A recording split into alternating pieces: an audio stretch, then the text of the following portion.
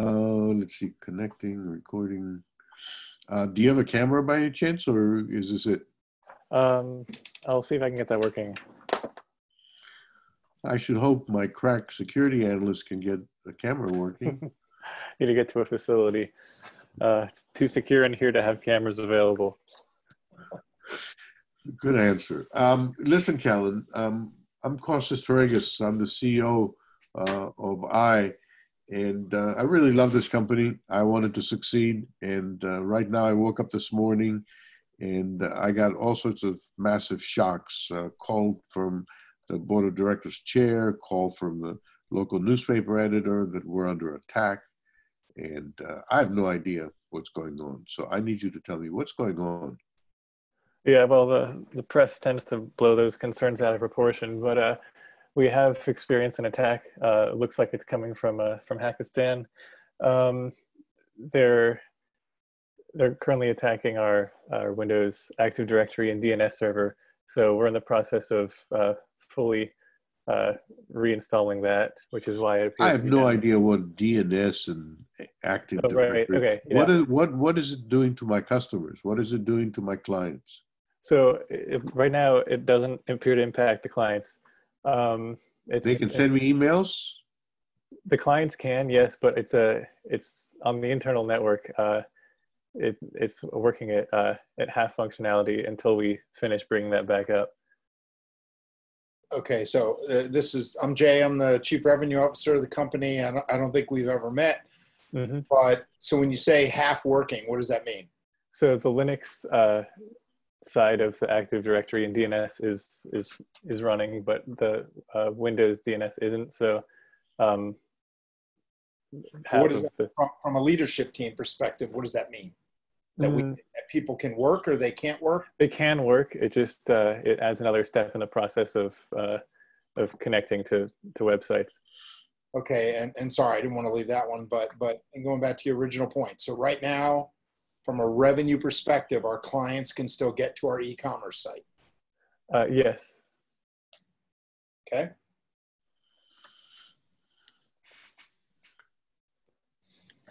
Keep going, Callan. Oh yeah. Okay. Yeah. So like email and e-commerce, and those are both running.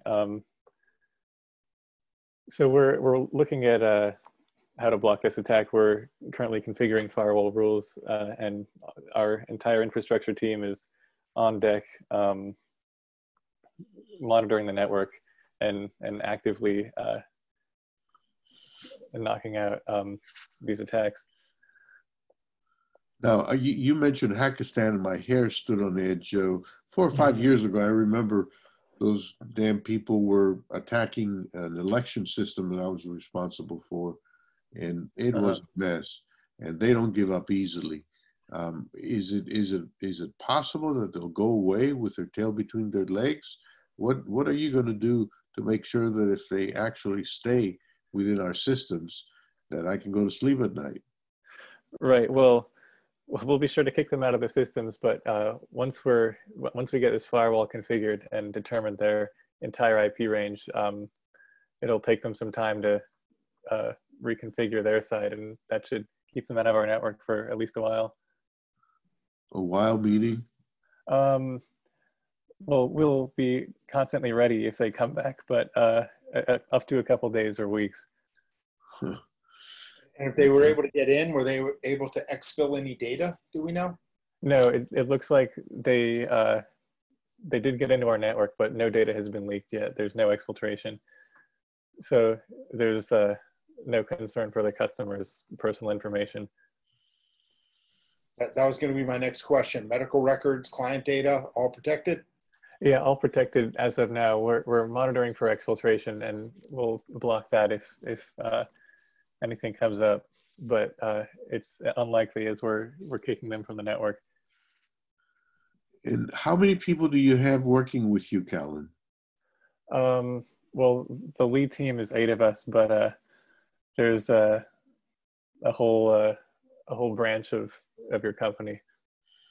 And those 8 people, can I be sure that you communicate well with one another? How do you manage today to stay in touch and to communicate priorities and to change priorities on the fly. Right. Well, yeah, due to the whole quarantining thing, we're able to communicate remotely, and we're all effectively able to share information with kind of like with this online infrastructure that we're using now. So you're connected with digital infrastructure to the other 7. Yes, and that's through a separate secure channel that appears to have not been impacted at all by the hack. If I'm a smart Pakistani, I'm going to go after that communication network, right? Right, but that's far easier to secure because it's just the 8 of us and not the client's network and the thousands of employees. Huh. So what does that say about the system we're using now? Should I stop doing whatever I'm doing and use your system? Is your system No, it's better? just that for individuals, the burden of setting that up is more than a customer would be able to deal with. But in order to get rid of the Pakistani people or the intruders, it's worth the extra security just to be sure that they're not on the inside of our security team as well. Well, I don't know, Callan, since your question about the revenues coming in was a positive one, I want to make sure that from a technical side, things are going all right as well. So I'm going to ask my CTO, Casey, to weigh in with any questions he might have so that I can hear your answer and feel more confident about your ability to help preserve my company. Casey, anything you heard that worries you? Well, just maybe a question. And so the country of Pakistan is state sponsored, and so they, essentially have not unlimited, but lots of resources available. And I'm curious, given some of what you said, are there any additional resources that you could use to help in this fight against the state sponsored actor? Yeah, we could call in our state sponsored actors like the FBI, or if it reached the point where it was the legal activity of sorts that we're willing to go after that country. Do you have any documentation or any sort of artifacts that we could compile? We do have access to an external team that can help with some initial incident response, and I hate to get the feds involved for lots of obvious reasons, right. Given the nature of our work and the kinds of contracts we have. So is that something? And if so, are you comfortable or at least understand the proper channels to go through to request that sort of support? Yeah, that's a decision that would have to be left to the CEO. But if he decides that we do want to bring in the feds, I believe we do have the proper channels to go through to make that happen as quickly as possible. Jay, were you going to say something? No, I'm just listening. Okay. So but short of bringing in the feds, we do have an incident response team that could be leveraged. And have you thought about? Yeah, we have been submitting incident reports, and they can take whatever action is necessary based on the information that we're giving them.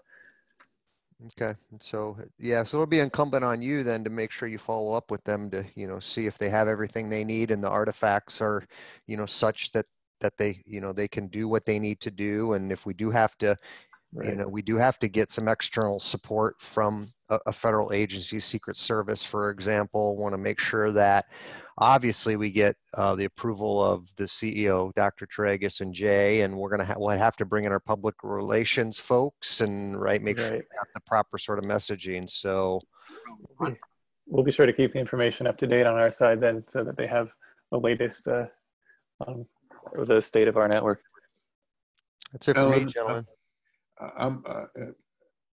I mentioned to you that I'm going to have to meet with our board of directors tomorrow afternoon, and just hearing from you, you sound like an intelligent young man, that you've got a pretty good grasp of what's going on. But you know, you're not going to be with me when I make my presentation to the board. God forbid I bring a techie to my board, but maybe you can help me. In 24 hours, I want to have another discussion with you and my team here, my executive team. And I want you to prepare for me some kind of a plan, some kind of a report that would calm down this situation I have. You may think it's all rosy, but I don't. Right. It's a terrible disaster. So I want you to be prepared and tell me three things. Number one, what are the systems as our clients see them, not as you techie guys see them, but as our clients see them, and how have they done in the last day?